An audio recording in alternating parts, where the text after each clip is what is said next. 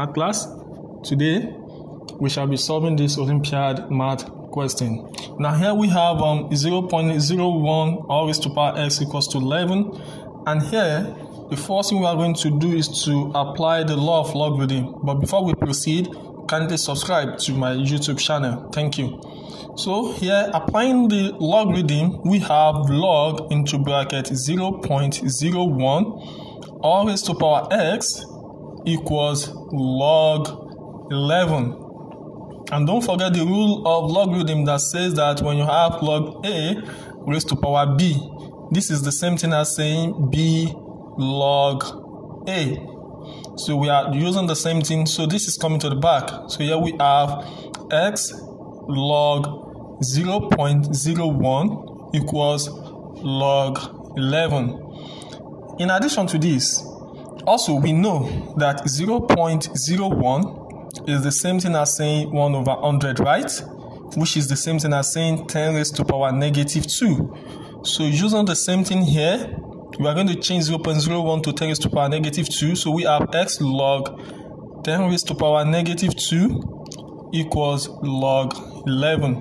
So applying the first law here, which is log a raised to power b, the same thing will be used here. So here we have negative 2x log 10 equals log 11. From the basic knowledge of logarithm, we know that log 10 automatically adds the base of 10, and log 10 base 10 is the same thing as 1. So here at the left hand side here, we are going to have negative 2x equals log 11. So from here, dividing both sides by negative 2, so here I'm going to have x equals negative 1 over 2 log 11. And still using the first law of logarithm here, here if I have b log a, it's still the same thing as saying log a raised to power b, right?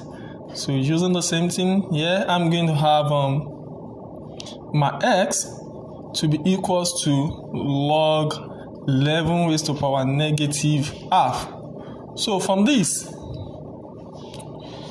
my x is the same thing as saying log 1 over root 11.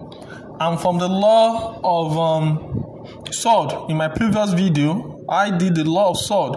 So using one of the laws, I think that is the last law. So using it, when you have 1 over root 11, so rationalizing this means multiplying both numerator and denominator by the denominator. So here I'm going to have root 11 over 11. So you can check my video on law of surd on this. So from this, my x is now going to be log root 11 over 11. So this is the value of our x. Thank you very much for watching my video, and I will surely appreciate